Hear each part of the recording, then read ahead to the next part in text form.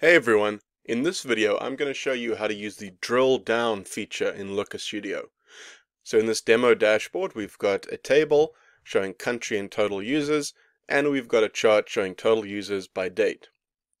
Now let's say we wanted to drill down into each of these countries to see what cities our users were coming from. Let's click on Edit and we select our table, and we've got our dimension country. We've got our metric of total users, and we see here we've got drill down. So we select this on, and it populates with country, town, city, and continent. And we can select the default level over here, which is set to country. So let's view it again, and we see using these arrows we can drill up from country to continent. So we see Americas, Europe, Asia, Africa, Oceania, and we can drill down to country and then down again to city.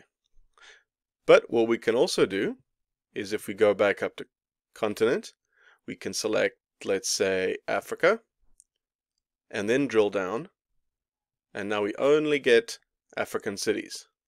Similarly, if we select one country and we drill down, we only get South African cities.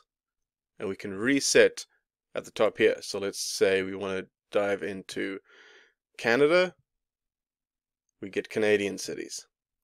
And if we want to look at cities, countries in Europe, we drill down and then we only get Europe.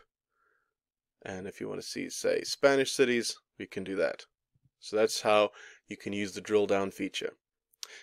Similarly, if we want to, let's say, look at a longer date range, viewing total users by date might not be that useful. So let's say we want to go back 2 years in the date range. We let this load. Now, looking at total users by date doesn't seem that practical.